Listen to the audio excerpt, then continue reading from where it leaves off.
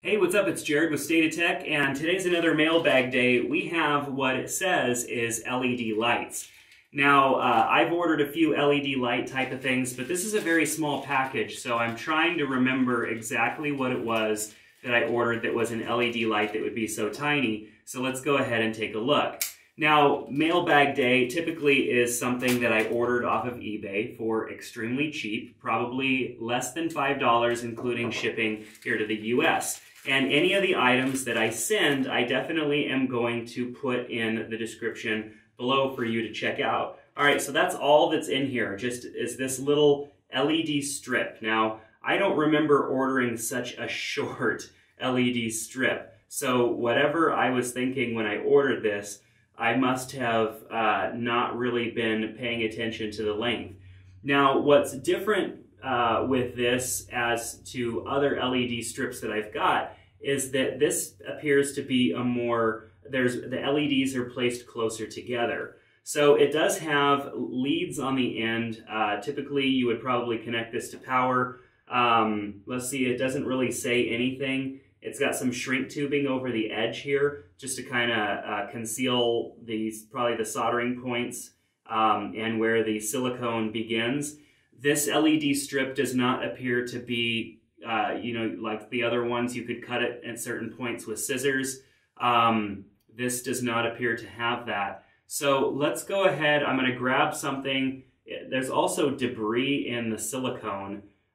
There's a silicone coating over the top, a silicone bead that protects the LEDs and the solder points from the elements. And there's debris in the silicone. So this is definitely not higher quality. This is much lower quality than the other LED strip. It does have 3M adhesive on the bottom of it.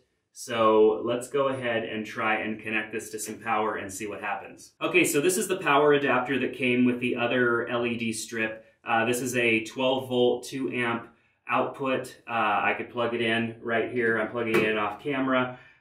So this may be a little too much power for this LED strip. I would hope that this LED strip can handle it, but I'm not entirely sure. This came with no information, and I even went and checked the purchase link, and it doesn't have any information there as well. So I'm going to go ahead and just split the lead wires a little bit, and we're going to go ahead and see if we can't light these up just a bit. 12 volts, I don't really have anything to worry about.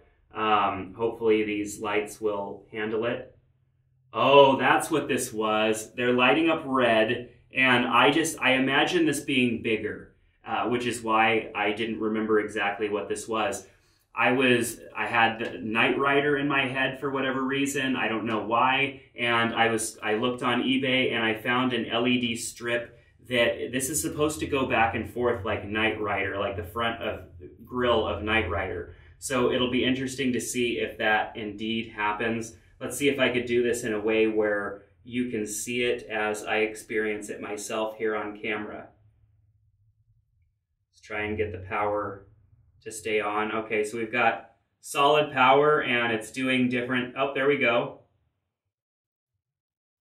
So they're like, okay, so it's doing different things. It's not the same. It has like a pattern, a chase pattern that it does.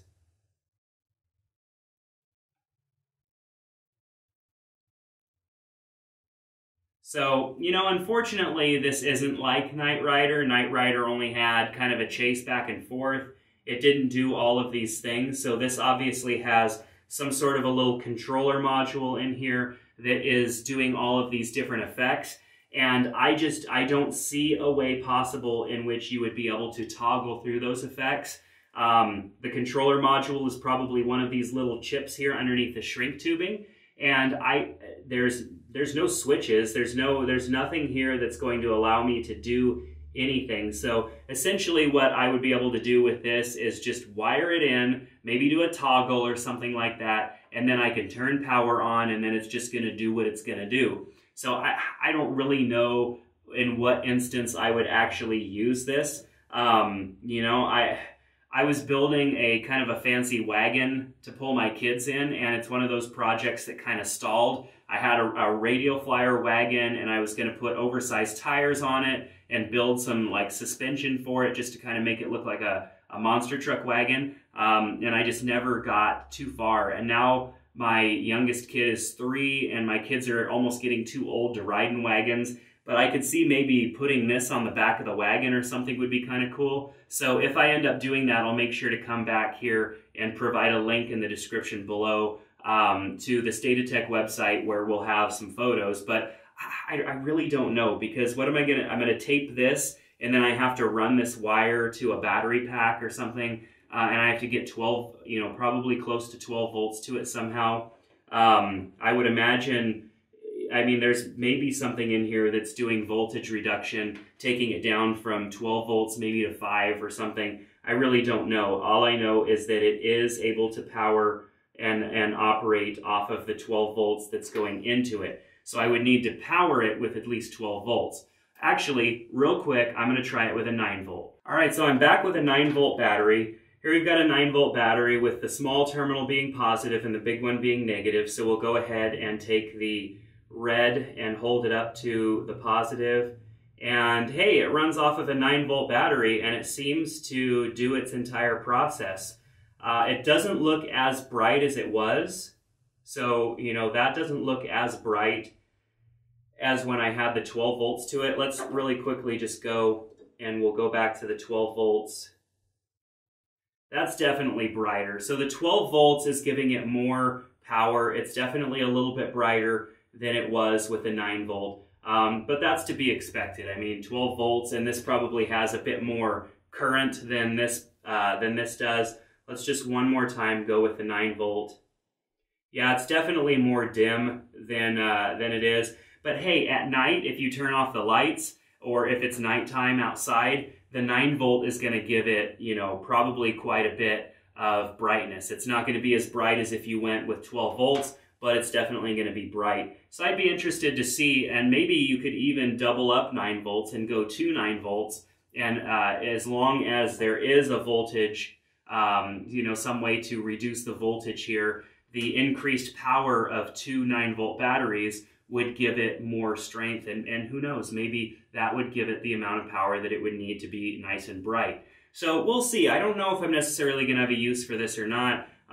It's definitely, you know, not exactly what I expected, but it could be something fun to accent something with. And if I do end up doing that, I'll make sure to provide a link below, or maybe even a follow-up video. So, hey, thanks so much for checking out another Mailbag Day. It's totally random, and I know that, but it's a lot of fun to be able to look at these things and kind of explore together, try things out, you know, 12 volts work, 9 volt battery, just seeing what works and trying different things. I love geeking out on that stuff, guys. So make sure to subscribe to our channel. We'll keep doing these mailbag videos as long as you guys keep liking them. We'll put the links in the description below to these things. If I could find this on Amazon, I'll also put a link in the description below, because chances are if you order it from Amazon, you'll get it much faster than if you order it from eBay. So hey, subscribe to our channel here on State of Tech, and we'll see you next time. Thanks.